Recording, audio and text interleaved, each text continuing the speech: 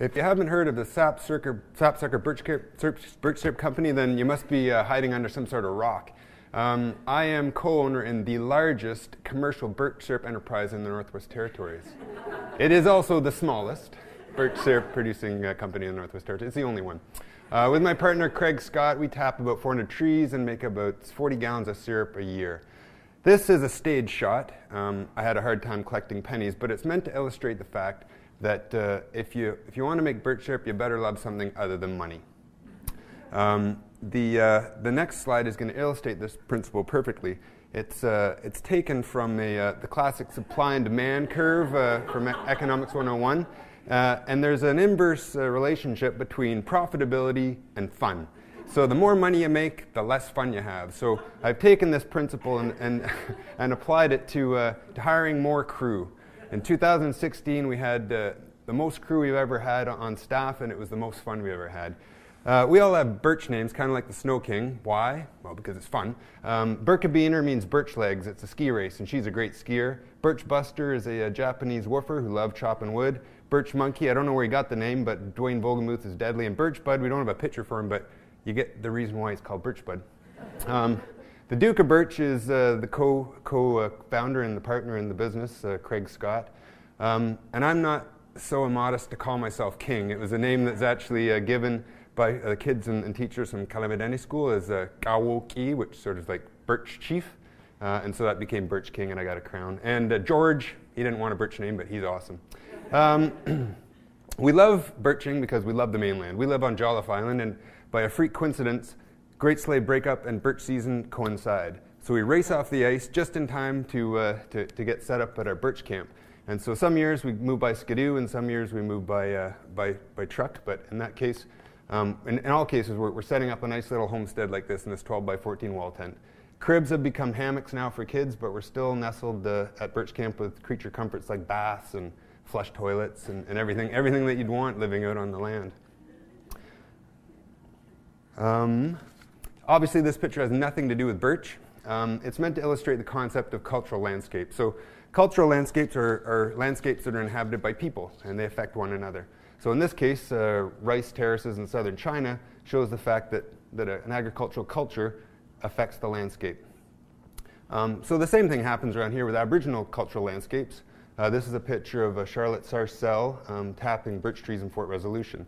And so you'll find examples of Aboriginal cultural landscape use, culturally modified trees, trap lines, tents, teepee rings. But you'll also find that not only do people modify the landscape, but the landscape modifies the people.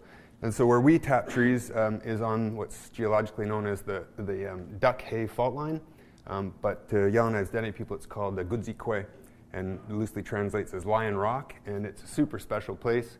It's an interim land withdrawal spot, and we're really fortunate to be able to use the place.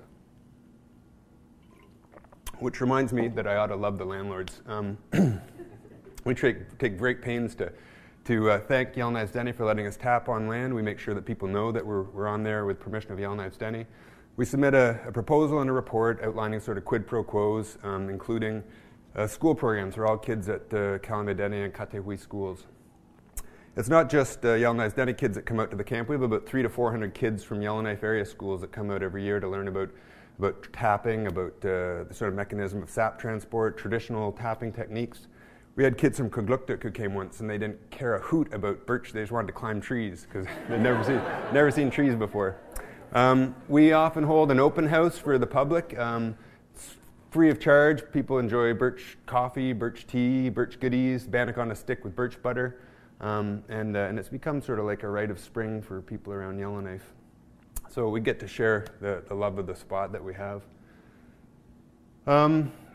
I met these maple syrup producers at Winterlude in Quebec, in Ottawa the other year, and I told them that I was a birch syrup maker, and they said, "Oh, too bad for you." They said, "That stuff tastes terrible," and it's true. Just like 7-Up, 7-Up is the uncola, birch is the unmaple, and I have a sense that it's meant for more refined palates.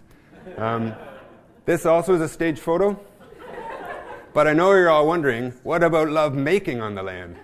And though I'm not one to kiss and tell, when we decided to call our son after the spot where he was made, we almost called him Bryson because we were house sitting Barb's house. He is not called Birch Stand Mitchell, he's called Jolliffe Mitchell. If there have been no babies made at the Birch Stand, there have been lots of babies there, though.